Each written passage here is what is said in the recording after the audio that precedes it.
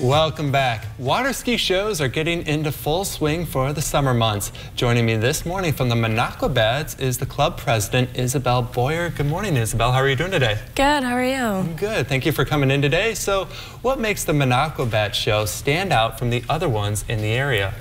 To start, I'd probably say our venue, called the Aqua Bowl. It's basically a giant aqua theater.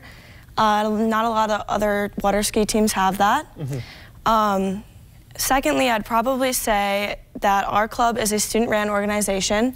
So our age group ranges from 12 to 24, and our members are all students and kids who learn how to become a leader and just kind of make those bonds with their community. All right.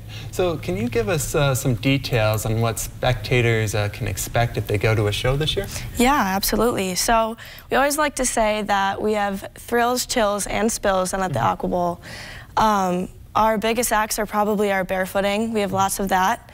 Our pyramid acts, and our, of course, goofing around. We have a nice goof act that we like to show the crowd. What can you go more into the goof act? So we usually have two of our members who are actually some of the strongest skiers on the team, and they pretend to just be they usually have a skit, but they just pretend to be some random people who kind of interfere with the show.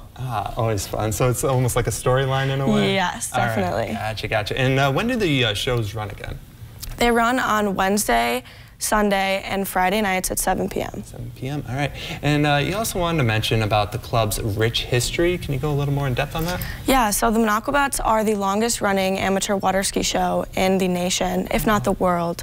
It started back in 1950 with a bunch of teenage kids who kind of just wanted to get out on the water and start water skiing, and they realized that they were attracting a crowd.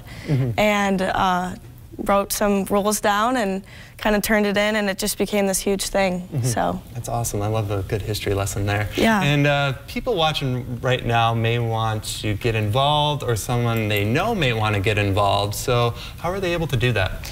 So our tryouts are normally the first Tuesday and Thursday in August at 5 p.m. down at the Aqua Bowl. If you have more questions or concerns regarding joining the team, you can reach out to us on Facebook, and we have a very good response time. So.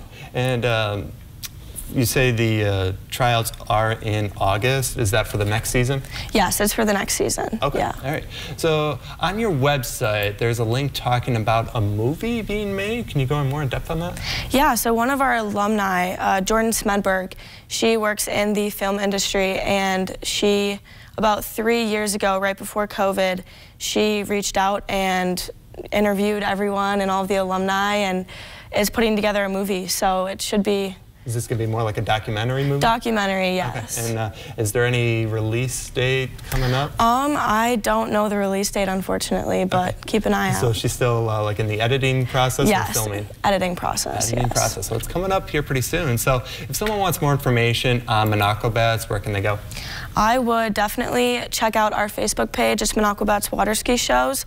Otherwise, you can always come down to the Aqua Bowl and see one of our shows and ask questions yourself. All right, it's definitely a great time going out there. I was there for one of the shows last year, and it was definitely a great performance. So thank you, Isabel, for coming in today, and good luck for the rest of the season. Thank you so much.